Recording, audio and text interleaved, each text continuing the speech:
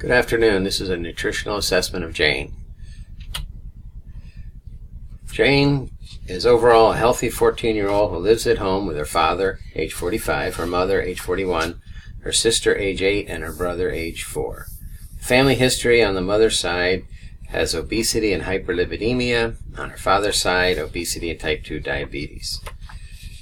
Jane's diet is leading to her obesity. The doctor's report shows that she does not have any other chronic problems. The doctor's report also shows that Jane has gained 10 to 15 pounds each year for 6 years.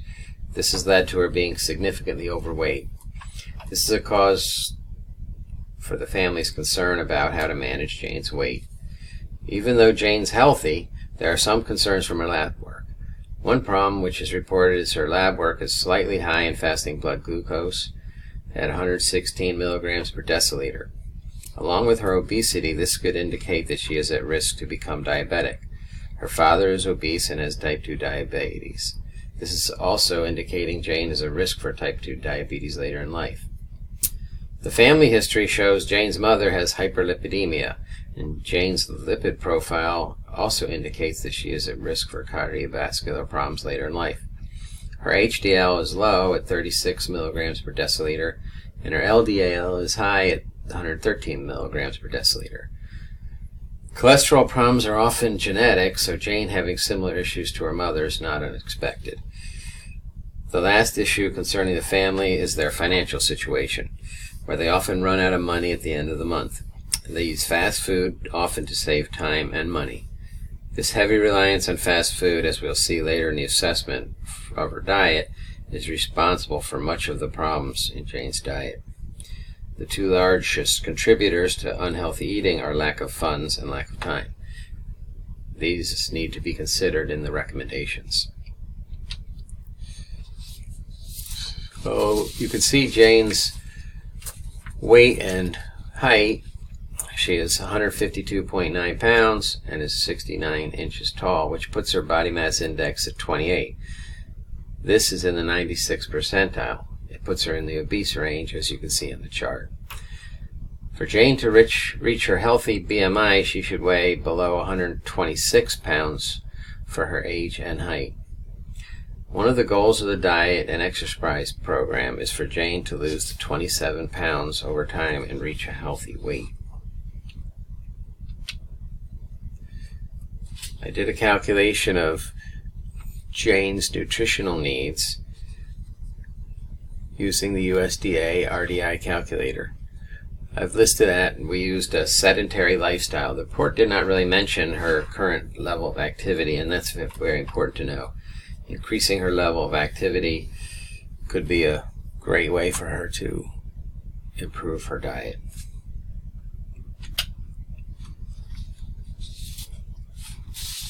We did an assessment of her current diet. We used the Chronometer website and a 3-day food diary. And the assessment shows the reason for Jane's obesity, elevated blood glucose, and poor lipid profile. Even taking into account the genetic factors Jane has, her poor diet is most likely causing all of her problems. Each day her diet is excessive in calories by 886, 135, and 512 calories. This excessive consumption of calories is creating an energy surplus, which is why Jane is gaining 10 to 15 pounds per year. For this, I used the lightly active model.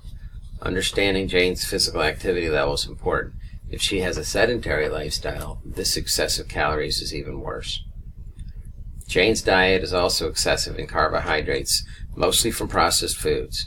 At 322 grams, 356 grams, and 285 grams. The range for Jane is 213 to 307 grams per day, with at least half from whole grains. This high load of processed carbohydrates with very little whole grains contributes to her obesity and fasting blood glucose problems. If she maintains a diet which includes this level of processed carbohydrates, she is increasing her risk of type 2 diabetes later in life. Since Jane is already showing elevated fasting blood glucose, she should have a diet lower in carbohydrates and monitor her fasting blood glucose regularly. As we see type 2 diabetes occurring earlier and earlier in life, it is critical that Jane address her reliance on processed carbohydrates in her normal diet. The fats Jane consumes also are a problem. She is high in all the fats we want her to be low in.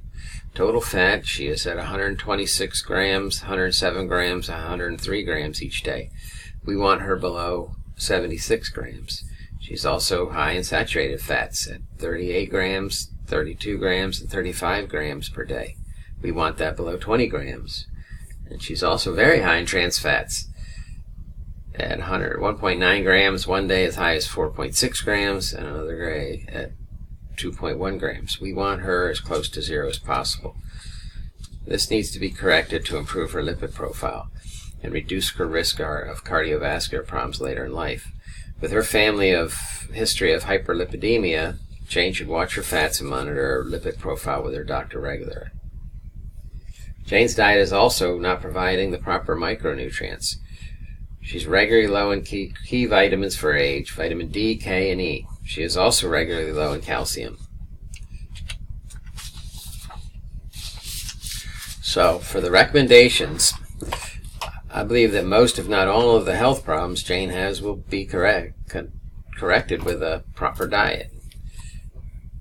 I would recommend Jane and her family see a nutritional professional to help them understand what a proper diet is and how to implement one. I would recommend Jane and her family receive education from the SNAP Ed program in her state.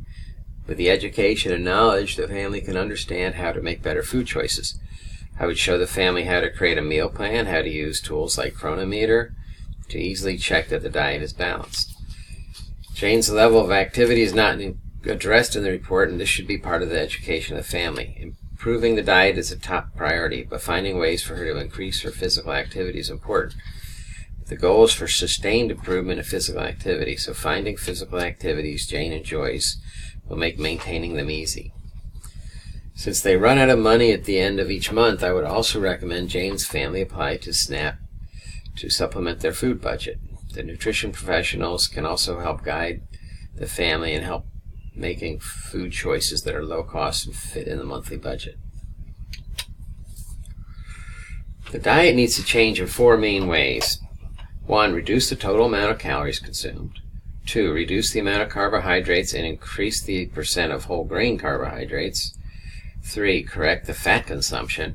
Reduce total fat, reduce saturated fat, reduce trans fat. All this while maintaining the right balance of mono and polyunsaturated fats and the balance of omega-3 and omega-6 fats. And also ensure that she gets all the micronutrients in the diet. I would include a multivitamin.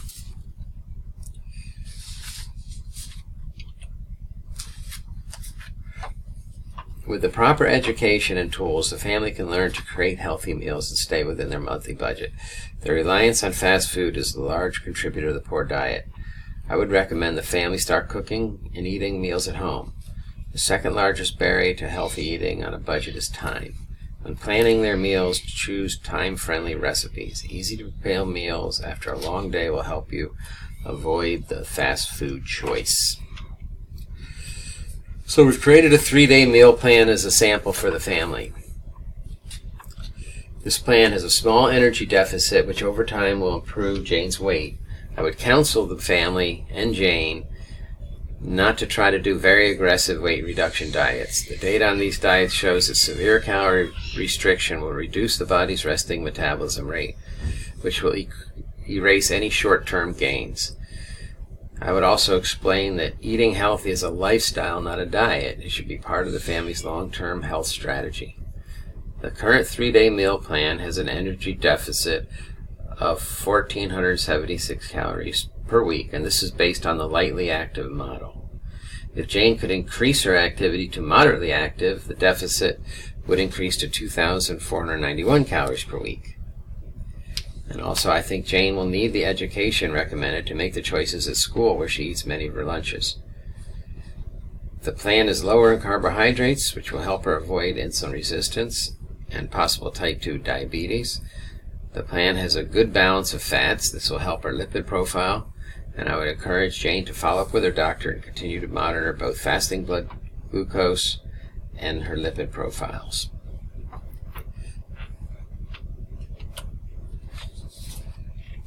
So here's day 1's meal plan. I chose eggs and coffee, which is something she regularly eats. This is also a quick and easy meal. Lunch is a sandwich, which again is similar to her current diet, an easy to make meal. I added a salad to add some fresh vegetables and olive oil to help her fat profile. I'm also replacing all the soda with sparkling water. I'm using almond milk and rice dream milk in place of regular milk. This will help with calories and fat profile. Dinner again is an easy to prepare meal that the family can make. This will help them avoid the choice to go to fast food. I also am including snacks in her meal plans because she currently enjoys snacks, and I thought that would be helpful.